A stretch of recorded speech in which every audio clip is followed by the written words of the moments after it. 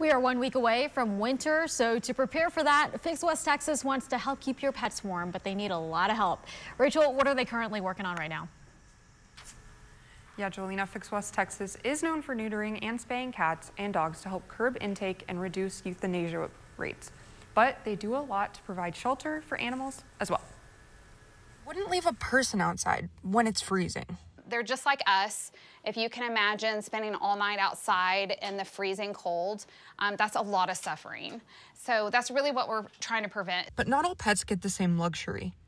And Fix West Texas is creating barrel shelters to make sure no dog has to be stuck in the cold. Our main goal is just to keep all animals as warm and free from suffering this winter as possible. Each barrel shelter costs about $10 to make.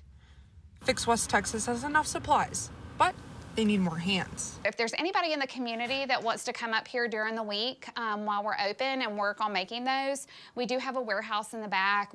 We provide the supplies, the tools, but we just kind of lack the manpower right now. Shelters are available for anyone in the community who needs one. All they ask is the price of supplies, but there's a no pet left behind policy. If they can donate that, that's great. It'll pay it forward so we can make another barrel. But if they can't, then they don't need to pay anything at all. The time is now to make sure your dog is protected.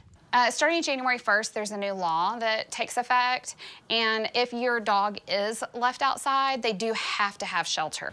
So if your dog needs a shelter, or if you just want to help, swing on by Fix West Texas. We'll be making more this weekend. So we posted on Facebook and just asked people if they don't have a home for their dog to swing by and pick one up.